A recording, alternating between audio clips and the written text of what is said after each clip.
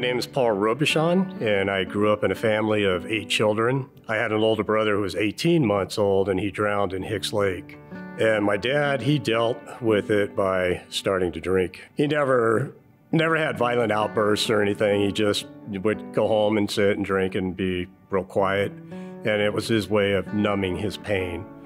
My mom, on the other hand, she just kept real busy. She immersed herself in working for the 2 family-owned businesses that they started.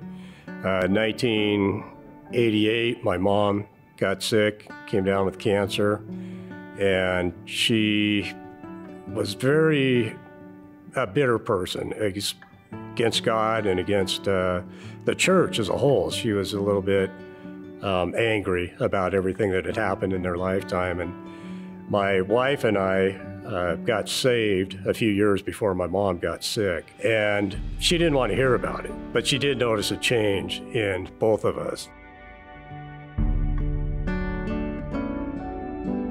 On hospice, each of us kids would take turns being with her, and I would ask her each time I sat with her, can I read scriptures? Can I share the gospel with you? And it was always no.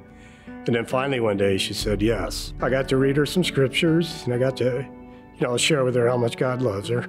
She embraced it. She accepted Christ. And the next day, my sister went over and visited. My mom says, I went to church yesterday. And she said the voices that I heard singing were amazing. So for her to say she went to church was obviously something that she had envisioned. I believe God gave her a glimpse of what she was in for. And it was exactly a week later to the day that she passed away. Well, my dad, it was a few years after Mom died that he went to AA and actually quit drinking.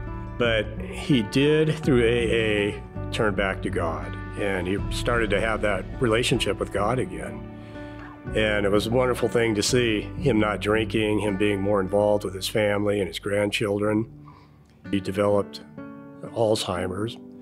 The first thing he said is, I refuse to be angry about this. And he lived that model till the day he died. And I truly believe it was because God intervened in his life. God has never given up on you, so don't give up on God. He never gave up on my mom. He never gave up on my dad. And it's been one example of Christ's love and God's provision over and over and over again. And just truly grateful for what he's done in my life.